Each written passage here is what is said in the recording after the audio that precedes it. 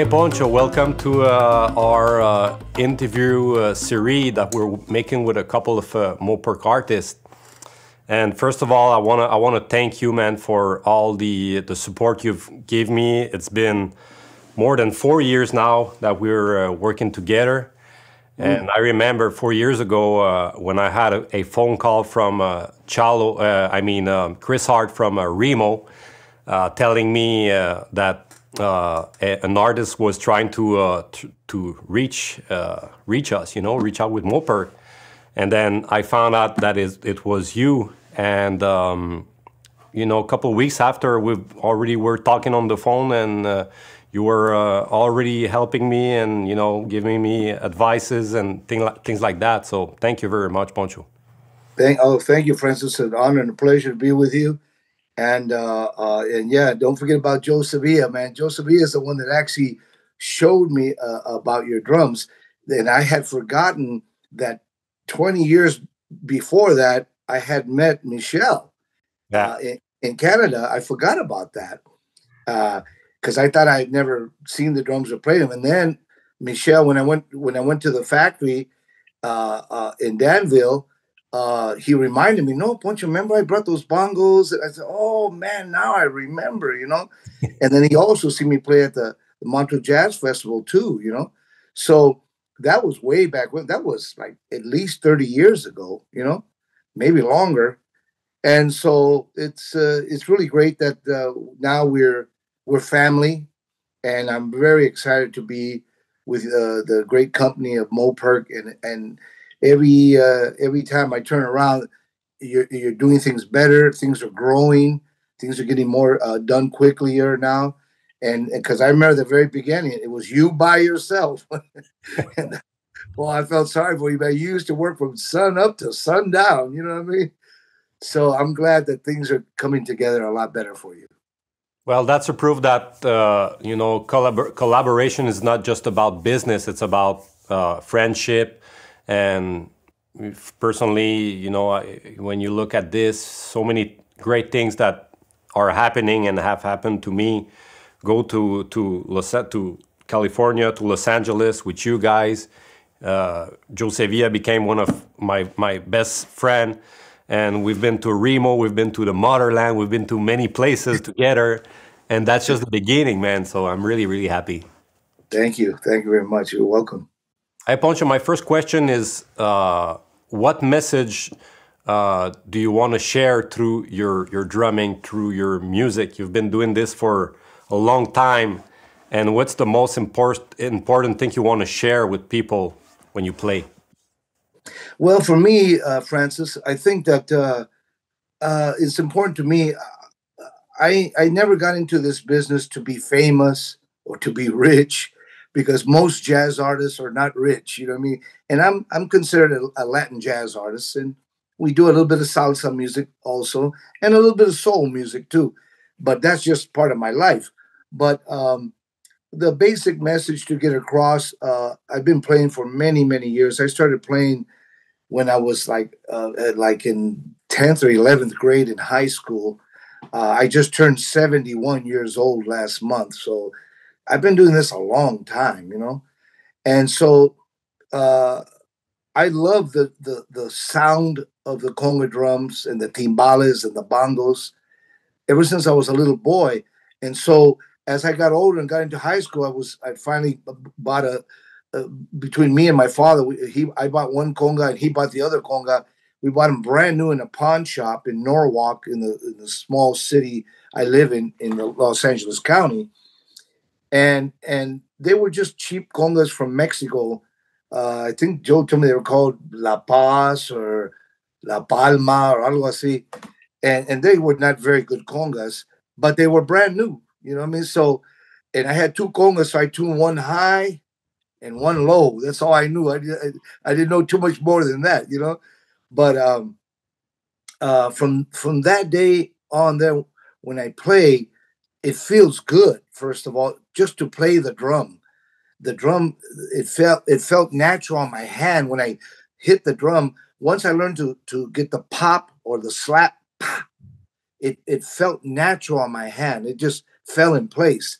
And then, of course, the open tone, doom doom, pa, doom doom. Once I actually felt it in my body that I hit the thing right. You know what I mean? Yeah. And from that day on, and it only took it took me about a week to figure that, just to get those two sounds out of the drum. And thinking about it, I guess that was pretty fast to get those two good sounds out of the drum. So from that moment on, I love the drum. I love the way it made me feel. And it's important that people know that the conga drum, the drums have a spirit. They have a spirit in them.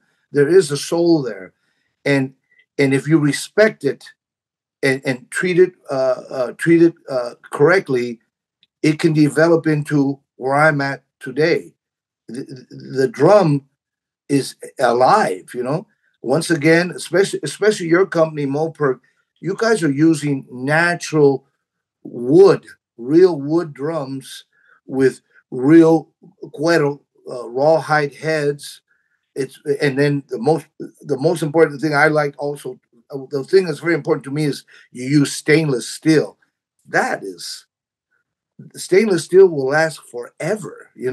So all these things are important to me, and like I'm saying, the drum has a soul, it has a spirit, and if you treat it correctly and nurse it correctly, it will grow with you, and it'll never let you down. And even in bad times when you feel low and down, you can play the conga drum and it brings you up. It gives you good energy. So Yeah. to me, all those things are important.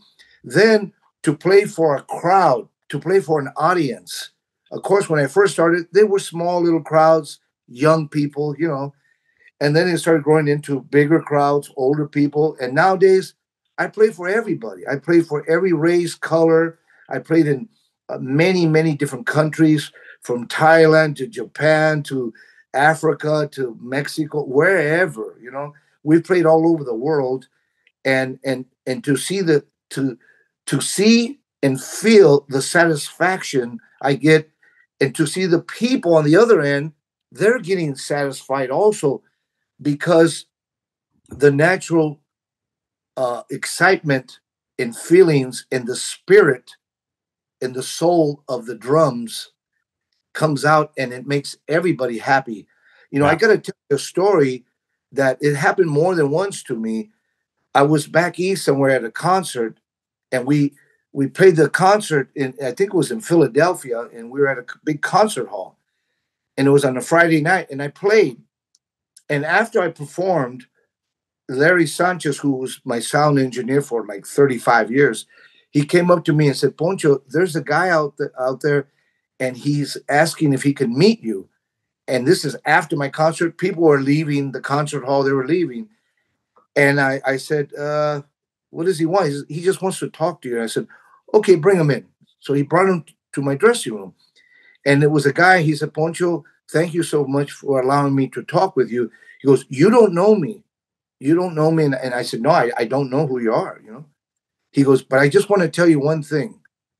You know, I started a new job a couple of weeks ago, and I got a boss who's been horrible with me." He says he's been riding me for 2 weeks. He said, "Man, I need the job and I got to stay there, but he's been on my ass for 2 weeks." He goes, "I bought these tickets to come and see you a month ago. I was so frustrated." He goes, "I was not going to come to your concert, even though I had tickets already. I was not going to come because I was so frustrated and so depressed with this new job that I started." He goes, "But I got myself together and I went to your concert." He goes, "Poncho, I just want to thank you. This is the best concert I ever been to. And I was so depressed when I walked in, and I'm happy as can be, and I don't care nothing about my boss right now." So that's the spirit, that's the soul, the energy, the positive energy of a drum. So, and that happened more than once to me. So it lifts your soul, lifts your spirit. And so these are things that are important to me, that the audience that is receiving this, that they're happy and they leave happy. And so I think I've done pretty well with that. Yeah. Well, I guess that's you already answered my next question, because it also have to see with your what keeps you motivated to continue doing this, because you could probably just say, oh, I'm gonna now I've played enough, I'm gonna retire, but there's more than, more than business, it's more than a business or a job for you. You need to keep playing to keep this thing alive, to keep receiving and transmitting this vibe. Yeah, yeah, you're right, and that's exactly right. I can stop playing if I wanted to. I mean, I thank the Lord above that me and Stella are well off enough to where I could stop playing if I wanted to. But I can't right now. And I won't, because, like mentioned, I'm 71 years old now. I mean, most people retire by now. You know what I mean? But I still feel well enough. I still feel healthy enough to perform still. Now, I've told my management that I want to slow down. I'm only doing 2 or 3 gigs a month now, where before I was working 5 days a week, traveling to the air from one airport to the other airport all over the world. I did that for about 45 years. Yeah. And it's a lot, it's a lot. I think about 43 years I've been doing that, traveling. So Hmm. I'm trying to slow things down a little bit. I'm handpicking the gigs that I like, the festivals that I like, and trying not to do too much traveling in an airplane, because I traveled all over the world many, many times for many, many years. And you're absolutely correct. The fact of the spirit of the drum, the feeling I get from playing drums, that's what keeps me going. And the satisfaction that I get from seeing the audience being satisfied when I perform, that all helps me stay strong and proud. And so therefore, that's why I'm continue going. And then, of course, for me personally, I like all the old style of playing, like the early rumba stuff from the 50s and 60s, and that Mongo, Santa Maria would do, Ray Barreto, Tataguines, Patato, uh, uh, people like that. I like that old traditional style of the rumba, the guaguancó, and all that. And then I like the traditional salsa music from the 50s, 60s, 70s. That period I really liked a lot. The Ray Barreto's band and the Fania All Stars, and that, I really like that period. Johnny Pacheco, all that stuff. I really liked that. I followed Johnny Pacheco from when he first started with the charanga sound and the charanga style in the '60s, into where he went into the conjunto sound with the trumpets and changed the style a little bit. I followed that whole career. So those are the things that are important to me musically, as well as Latin jazz, Cal Jader, Willie Bobo, Mongo Santa Maria, uh, people like that. I follow all those traditions, and that's why I keep my band in the traditions of the 50s, 60s, and 70s. That's the tradition and style that I like. So all these things keep me going, and I have a big collection here at home. I'm in my music room here, and I have all the early collections of all the records and CDs and DVDs and even old videos and everything. So that's what keeps me going for now. And I thank the Lord that I'm healthy enough to still perform right now. I still feel good. That's great. I mean, you're answering all my questions and within your stories, because you have so much to tell and so much to explain. And I mean, it's priceless to hear you explaining all these stories. And by the way, I'm not sure we can talk about it, but that's probably the reason you're currently writing a book. Yeah, yeah, no, that's what thank you, Francis. That's what I'm doing right now. There's a gentleman by the name of Ruben Hernandez who just so happens to be from Laredo, Texas, where I'm from. And I didn't meet him in Laredo. His family from Laredo. Actually, his father used to work for my father, because my father had a dry cleaners business in the late 40s and early 50s in Laredo, Texas. And his father worked for my father in the cleaners. But then we moved to California, and I didn't know him in Laredo, Texas. And he came to one of my concerts, and we found out it was a small world. His father worked for my father, and so we got along ever since then. And I met Ruben Hernandez about 30 years ago, and I didn't know he had a license to write books. I didn't know that. I knew he was a school teacher and worked with the school districts and whatnot, but I didn't know he had authority to write a book. And one day he told me it's been about 4 months now. He told me 4 months ago, he came to one of my concerts, Poncho, have you ever thought of writing a book? And I go, yeah. Has anybody offered you to write a book? I go, yes, several times in the last 30 years. I said, but I've always said no, because it's a hassle to write a book. It's a lot of work, you know? And I told him, my managements, I've had two different major management teams with me. Both of them asked me, Poncho, you need to do a book. And I said, no, I don't want to do a book. Why? Because you're going to get some guy from New York to call me 7 times a week or 5 times a week, and I'm going to be on the phone. Well, now we could do Zoom, but in those days, it was just phone, and the guy's going to be bugging me every day, and I won't even know who this guy is, and he's going to be getting in my business. And I said, no. I would get bored in a week and say, forget it. I don't want to do it. But when Ruben asked me, he's a friend of mine. He's like family. And I told him, I didn't know you knew how to write a book. He goes, Poncho, I would love to help you write a book. Man, I haven't turned back since. That was 4 months ago. We have, he told me last night, we did a Zoom last night. He told me we have 46 stories. That means 46 chapters in 4 months. So this thing is moving along like a steamroller, and it's coming along better than I thought. And I'm excited every day to tell Ruben another story, So we're very excited about the book. It'll probably be out like late next year, 2023, because there's still a lot of work. We got to put pictures.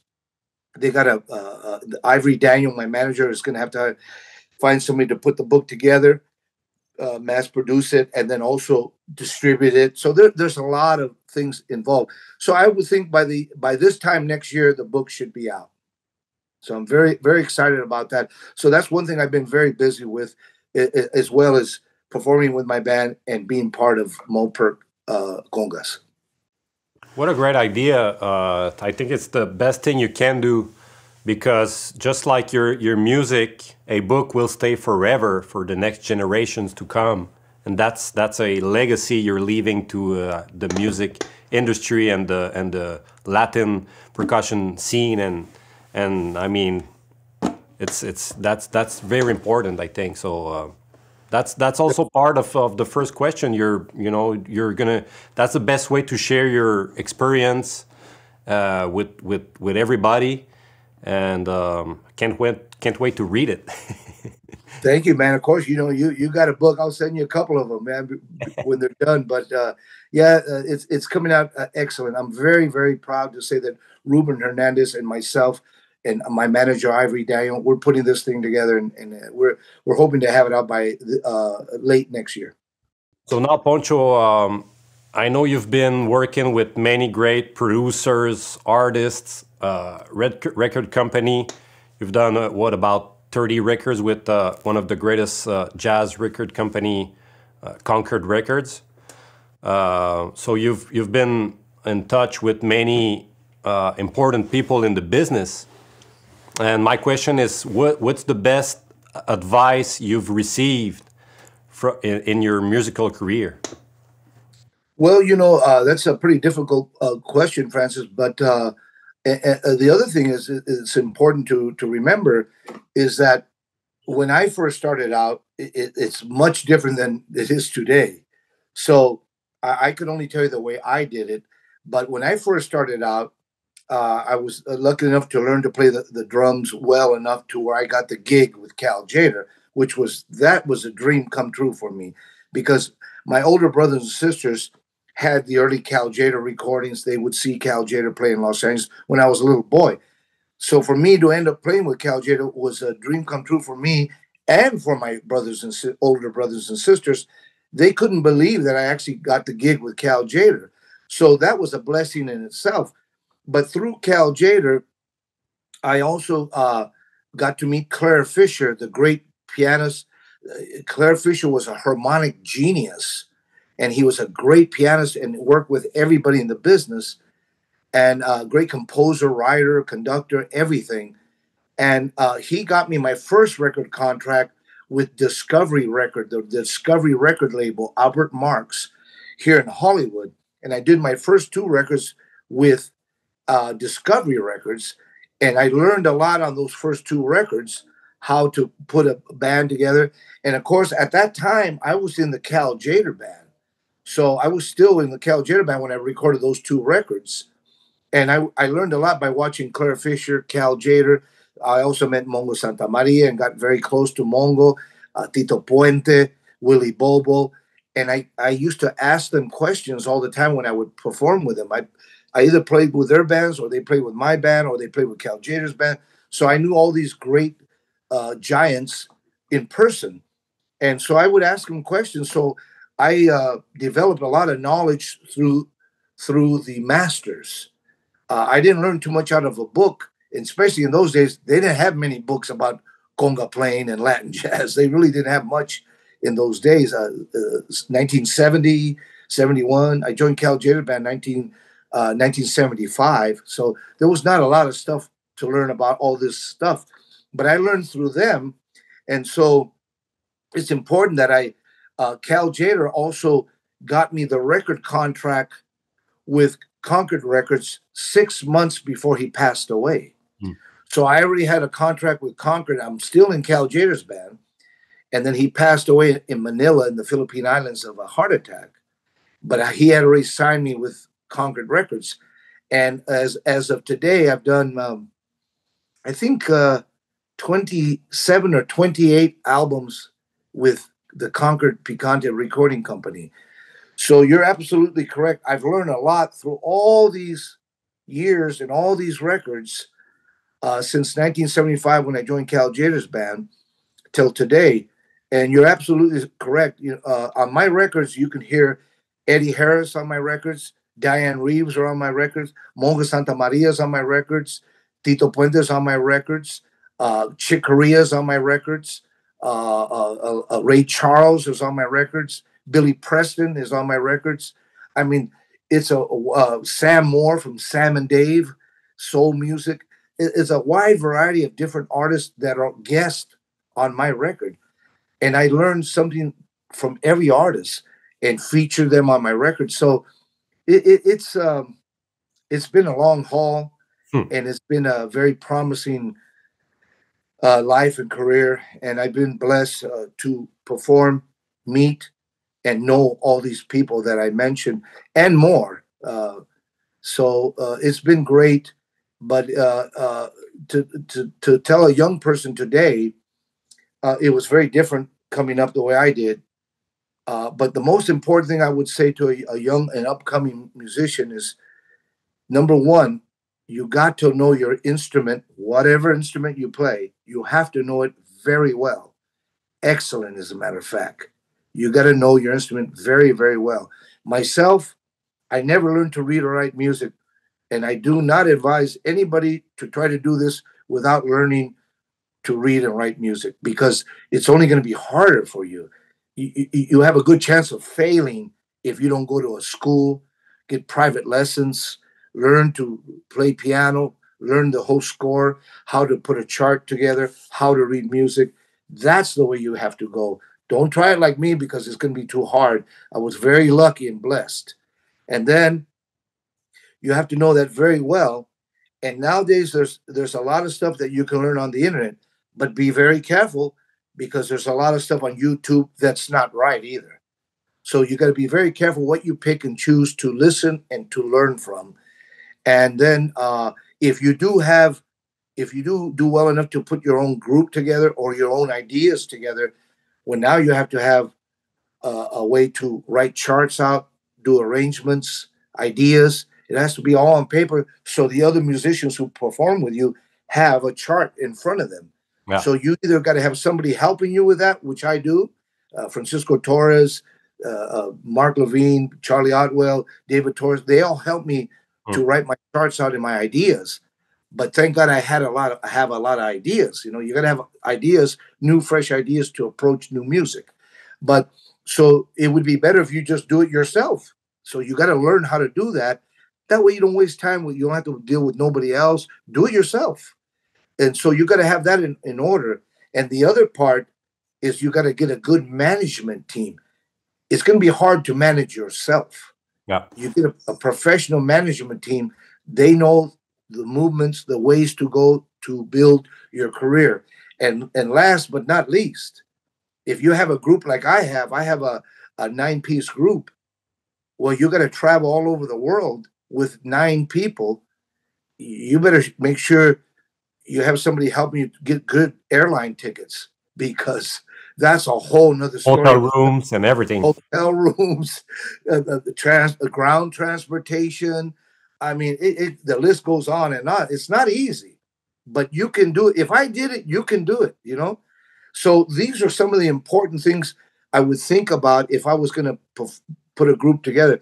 Now, a lot of people, what they do to save money and to help them in their career is they'll hire a band. Say if I'm going to play in New York or in Canada or something, they'll hire a band there, and then they'll come in as a leader and rehearse them, and then they'll perform with them. And that's good if you want to do that. But I never liked that, because having your own band, your own unit, your own way, very well rehearsed, it's going to sound much better than getting a pickup band somewhere else. Because a lot of people do that, and it ends up being a jam session on stage. I don't do jam sessions on stage. I have charts, I have tunes, and I can perform. I can perform for 2 or 3 weeks without even repeating a song. I have over 200 tunes in my traveling book right now. Great and I have a repertoire. Yeah, and I have another set of books here at my home with about 150 tunes. I have over 300 tunes to choose from. So you got to have material. So you won't play the same show every night after night after night after night. You're going to have to play the hits. You know, you have to. But you want to keep yourself happy and alive. You want to do new things and different things every other night. You know what I mean? That's for sure. Well, personally, the one of the greatest advice I received was from you. One of the first time we talked on the phone, you said, Francis, you got to take it one step at a time. And a short phrase like that, one step at a time, for me means a lot. Means, Francis, stop working 12 hours a day. Francis, start enjoying enjoying yourself, and take breaks and just chill and take care of your family, Right. and get healthier, because you can't do it. And then that's part of what you just said. If you don't have a team with you and you want to do everything by yourself, you can get or real tired or miss something somewhere. Exactly. And then the worst thing about, you could get sick. Stress, you know what I mean? Stress is not good for you, you know? So you got to be careful, because you could end up in the hospital because it was too much for you, you know? Then what are you going to do? You know what I mean? Yeah. So you take it step at a time, work on it, try to get people that gather around you, like family, people, even if it's just one more person, that person could help you a great deal, and you can bounce off each other and ideas. That's how you do it. I did that with my wife, Stella. We just celebrated 50 years of marriage in July. So my wife, Stella, would help me a great deal to calm me down when I get upset over something. Or a musical director. That in my band, I had Charlie Otwell as a musical director for 12 years, David Torres for 20 years, and now Francisco Torres, the musical director. I bounce a lot of things off of my musical director. What do you think about it? You know, that way you have different 2 people thinking about, not just one. Exactly. And then I think the key is get organized, because if things are not organized, it's really hard to give work to people around you. you know, Right. because you don't know how. You know you got a lot of work, but you know you're not organized enough to give part of your job to other people. So I think that if you put everything together, organization, take your time and be, you know, on top of it. You know, a lot of courage and a lot of you. You have to. Yeah. You have to be, and then the people you choose to be in your group, you have to be careful because some people could mess up your group, or your thoughts or your career. You know what I mean? So you Yeah. have to be careful, because there's good and bad out there all over the place. So you have to be careful. But I think with those things said, you think about these things. That's how you develop something that's going to be successful and something that's going to be good. Great. My last question is the funniest one because it's impossible to respond because I'm asking people to answer only three people, and the question is who are your three favorite percussionists? All, you know, any kind of music confused, but it's kind of impossible to only mention three. And I said I told I think Giancarlo just joking. I said I'm sure Poncho will say Mongo, Mongo, and Mongo. You're pretty close. Yeah, of course, Mongo's number one with me, Yeah, and because I love the style he played, I love the way he sounded, I love how solid he had a solid sound. Because I used to sit right in front of him to watch him play when I was in high school at the Lighthouse in Hermosa Beach, California. I was 4 feet from him, and I could feel the power when he would yeah, slap the drum and hit the drum. It was real. I could feel it on my body and I'd say, "Wow, man, what a sound!" and what a style. But so Mongo is one of my heroes, and then of course I grew up meeting Mongo, and then we became very, very good close friends. And I named my oldest son after him. I have a son named Mongo. That's how much I respected him. And Mongo knew about Monguito since he was a baby. So Mongo definitely. And I love the style of music he played because he played a cross between Latin jazz, salsa, and Afro-Cuban music. Rumba, he did the rumba, guaguancó thing, bembe. He played salsa music and he played beautiful Latin jazz. So Mongo is my all-around main guy, number one, I would say. And then after that, it's hard to pick, but I love all the Cuban conga drummers of my time, which was Mongo, Candido, Patato, the great Cuban Armando Peraza on bongos. Man, what a great bongo player!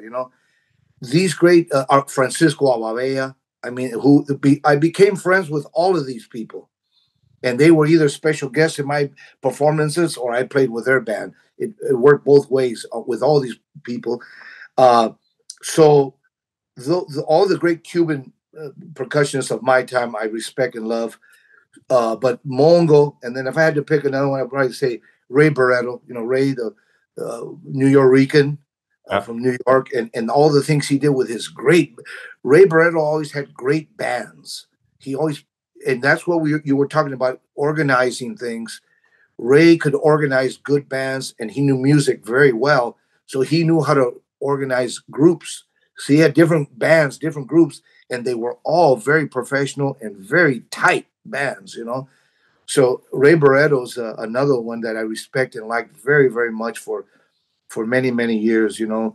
And I got to know him, and he sat in with us. I sat in with his band, like all the rest of the people I mentioned.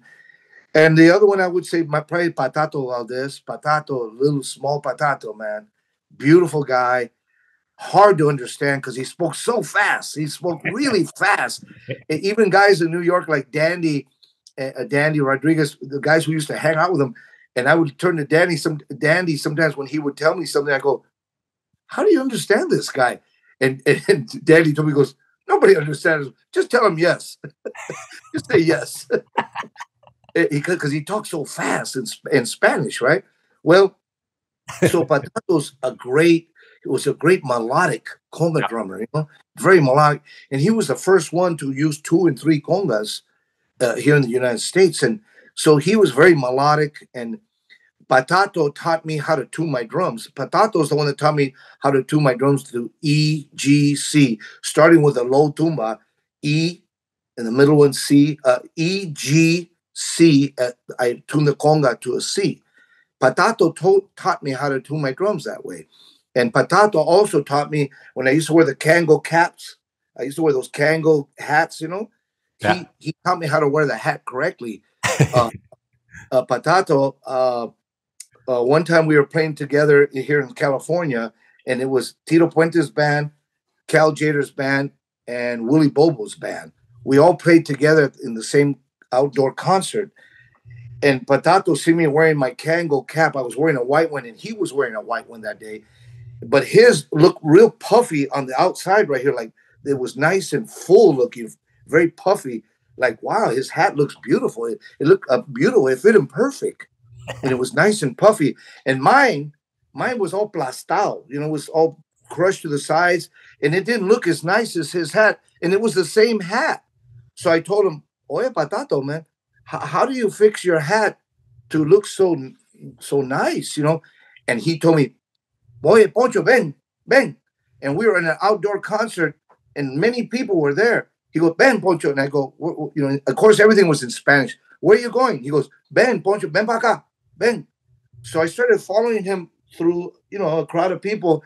He was going to the restroom on the other side, and I'm going, why is he going to the restroom, And he said, Poncho, ven. And I'm following little Patato, he was little, and I'm following him, and he went to the restroom, and he goes, ven, and he goes inside the restroom, and I told him, Oye, Patato, yo no me entro ahí. I'm not going in there, man. What are you doing? I just asked you how do you fix your hat. You're taking me to the restroom, Oye, Poncho, por favor, ven. And then he went in the restroom, and he went in the stall in the where the toilets are. And I'm going, wait a minute. I'm not going in there, Patato. Poncho, por favor, ven. And I said, man, what is this guy doing? He took his hat off, and he said, give me your hat. Give me your hat. And he got the toilet paper. He get in the toilet paper. And he got the toilet paper out, and he stuffed it all around the inside of the hat. And he goes, mira, Poncho, así, mira. And he puts it inside his hat. And he goes, put it on. I put it on. I go, wow, se mira bien. Qué bonito, man, me gusta. He taught me how to wear my hat correctly by stuffing toilet paper in there. And later on, I realized when you buy the Kango caps, it comes with paper inside. I used to get the paper and throw it away. You get it and you form it to the outside of your hat, and it keeps the sides nice and full and clean and puffy.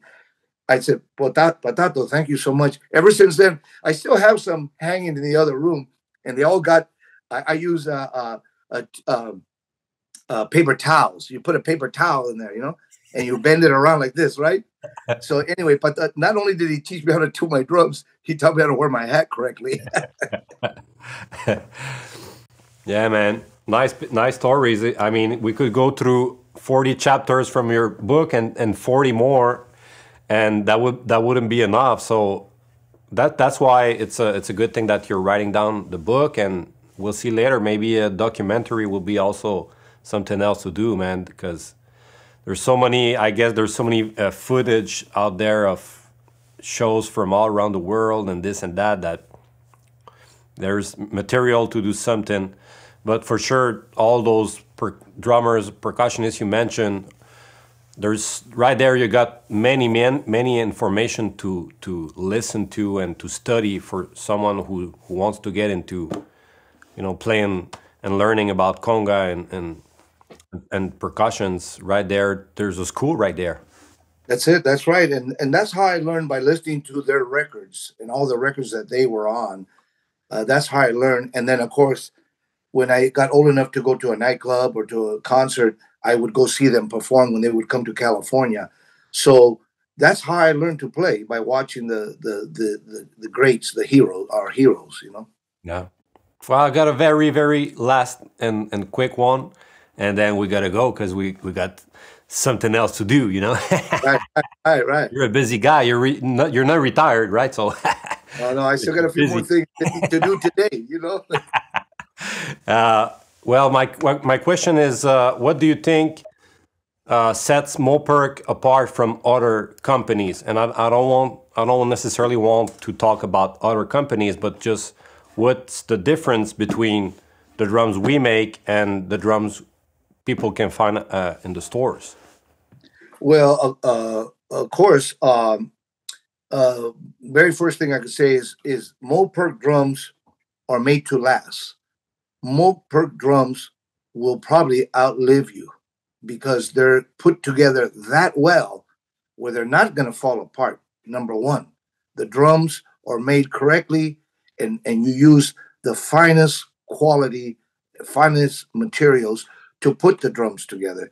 That's why I'm with Moperc, because I know you use the top notch quality wood wood glue. That's another thing. Got to have the right glues to keep that drum together. Because we have experienced all these years that many other drum companies, they fall apart. They come apart, the drums. You know what I mean? They crack easily. They come unglued. And Moperc, that doesn't happen with Moperc. So that's very important that Moperc uses the highest, finest quality equipment and woods and glues and cueros, skins, metals, stainless steel, the finest to make a drum. So that right there, that tells you that the drum is going to be very, very well put together. And of course, I know you've learned, Francis, in the 4 or 5 years that you've been in charge there, you've learned a lot how to make the drum correctly. And I know you're not going to go back to make a mistake. You're going to keep it top notch quality. They got you have a fine quality control where you check the drums personally to make sure they're great before you send them out. So it's very important that people know that Moperc uses the finest quality materials and know how to put a drum together. And then this, therefore, makes the drum sound great. It has a great natural sound. It doesn't have a synthetic sound because it's made with natural wood. So, and then every type of wood has the sounds change a little bit. Some people want ash, some people want oak, some people want mahogany, some people want walnut. They all have a little bit different sound, but they're all a professional quality sound. That's true. I've learned a lot in this process in almost 5 years, and I'm lucky to, that I took over a company that were already making top quality. And I mean, Moperc's been making this for 25 years before I took over or more. Michel Willette used to Michelle, make very good drums since the very beginning. yep, So when I come when I come and take over the company, all I can do is just keep doing the same quality or improve it. I right. won't step back. I always step up. You So have to. so if it's not better, it's easier or quicker or clearer for my people who work with me, because they got to be able to work in the shop, and I can be watching every single step they make. But now when we start a batch of drums, for sure I make sure the angles are accurate, and Hmm. we always check on certain steps of the process. Well, like also, like I've said it before, I'm glad that Michelle picked the right guy to continue the company, because he could have picked the wrong guy, because nobody knows what's going to happen. Nobody sees the future. He could have picked the wrong guy and it could have been a mess. You know what I mean? Yeah, I But could I could have said, oh, or someone else could have said, I'm gonna hell, change everything. I'm gonna change no, techniques and do this like this, or. But I've been very careful with that. I'm changing certain things, but just to get more precise and more accurate, and make sure that if it's not the same, it's just better than it was. and I'm There's sure, always there's always room for improvement. yes, and I'm sure that Michelle is very proud of that, and I'm sure he's very proud of you, because Francis, I'm very proud of you, and I'm glad, and I know that you're doing an excellent job there.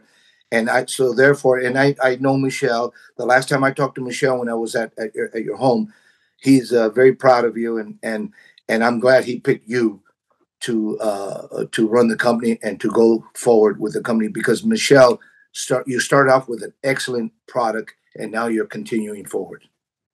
Well, thanks, Poncho, and all I can say is I wish you the best. I wish you good luck and success with your new book. Can't wait to see the result.